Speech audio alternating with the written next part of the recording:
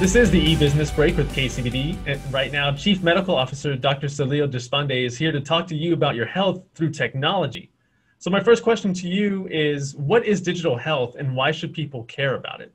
UnitedHealthcare believes that everyone should have access to healthcare information anywhere, anytime. And really the reason for that is so that they can better navigate our very complex health system. And at the end of the day, really take advantage and take charge of their health and live a better and healthier life.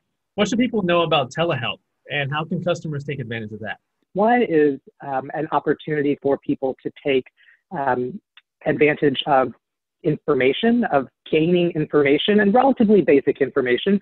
Another way of looking at digital health is much more related to health itself. We're familiar with wearables that give us information about the steps that we take.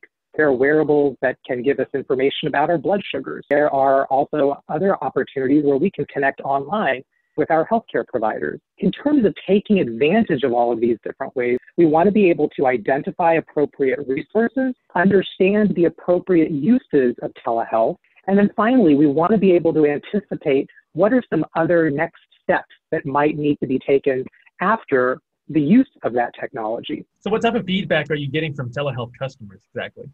Over 3/4 of the people who are using telehealth are very satisfied with it and would use it again.